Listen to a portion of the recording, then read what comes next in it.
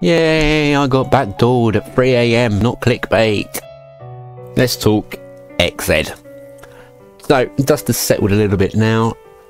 We kind of know what's happened, not 100% sure. But let me give you some advice just to help you as a Gentoo user.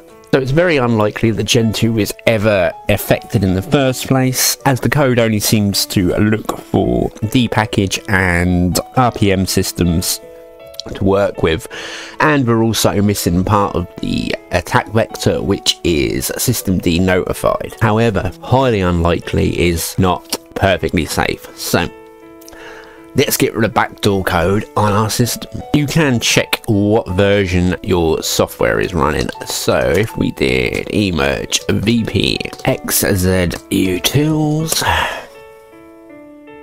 okay, we can see I am currently running 5.46 R1, which is this one, and we need to downgrade. All I need to do is emerge,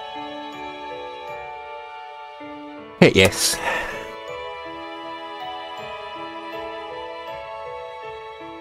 Job done. No need to go and look at all the knee-jerk reactions going around in the world. All you need to know is that's what you need to do to get your computer back to normal.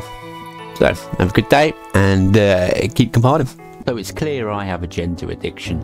If you want to help enable me and in exchange make interesting videos for you, why not consider being like these wonderful people and donating to me? Prices start at $1 and it helps me to do tasks such as these.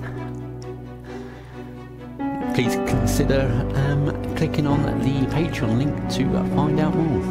Cheers guys.